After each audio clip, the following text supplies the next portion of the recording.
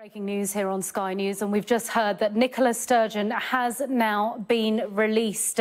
She was, of course, arrested earlier today by Police Scotland. I've got the statement here in my hand. In fact, she was released just 20 minutes ago, so this has happened just a few minutes ago. It says the investigation into Scottish National Party funding and finances update. A 52-year-old woman, NICOLA Sturgeon, who was arrested earlier today, Sunday the 11th of June, as a suspect in connection with the ongoing investigation into the funding and financing of the Scottish National Party, has been released without charge. She has been released without charge pending further investigation. It goes on, a report will be sent to the Crown Office and Procurator Fiscal Service.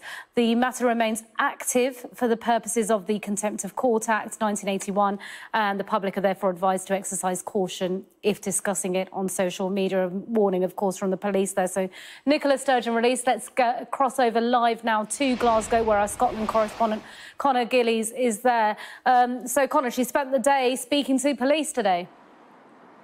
7 hours or so of questioning for the former First Minister of Scotland, NICOLA Sturgeon, brought in to face those questions just after 10 o'clock this morning. We understand she presented herself and was then arrested by those officers when she turned up at that police station, released without charge pending further inquiries within the last couple of minutes. This is an investigation that has focused primarily on the funding and the finances of the SNP, the governing party here in Scotland. A discussion over the course of the last couple of years around £600,000 that was raised for the cause of a second Scottish independence referendum, a second vote that has not happened, and there have been questions around that cash. Today came the crescendo in this investigation. We've had 2 arrests leading up to this moment, but then, of course, that 7 hours of